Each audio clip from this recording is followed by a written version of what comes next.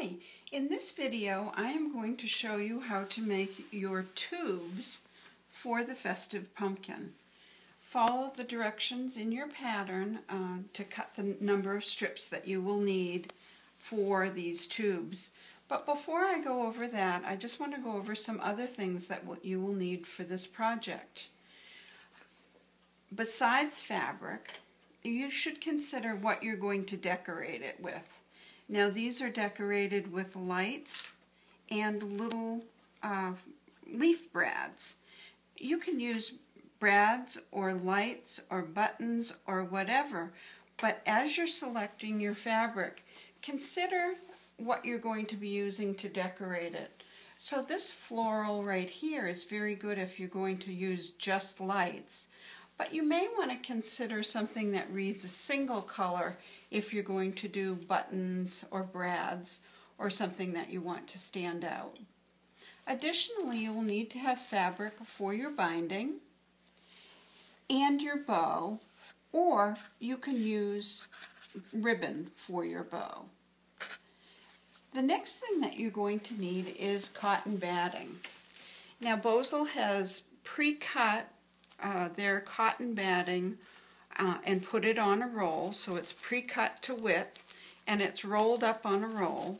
Sometimes on this roll you will find that they are rolled up with 2 layers.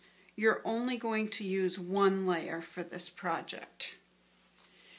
If you want to cut your own strips, you can make yourself a roll by taking those strips, butting the ends of those strips, and seam taping them, batting seam taping them together.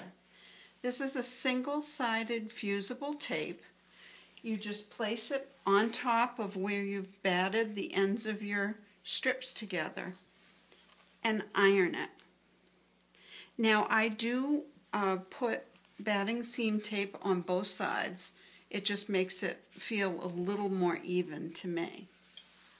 So now on to filling your fabric strips with batting.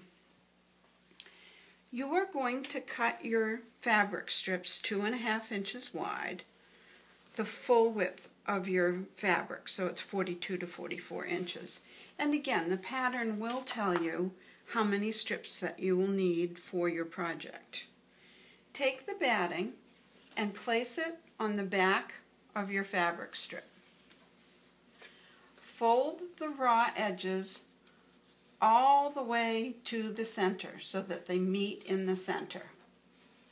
Then you're going to fold that in half so that the open edge is on the right hand side. Slide it over to your sewing machine. One of the things that I have been using lately is a edge stitching foot. It's a foot that has a little flange that sits between the 2 feet on the foot. If you use this, you do need to position your needle all the way left so that as you're stitching left of center. So I'm going to raise my presser foot and slide this right in underneath here. I also use the needle down capability of the sewing machine when I stitch. And I already have a tube in here. You can see that tube. So I am chain piecing my tubes. So I'm going to slide that in under the presser foot, and then as I stitch, the flange actually runs right up against this edge. So I'm going to have a nice straight seam very close to the edge. So again, fold your raw edges all the way to the center, fold that in half.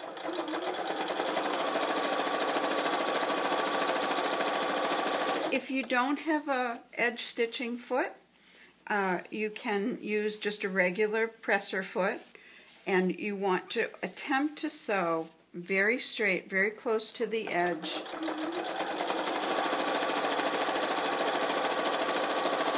Like that. Now if you can see this seam, you'll see how close it is to the edge, and it's very nice and straight. That's it.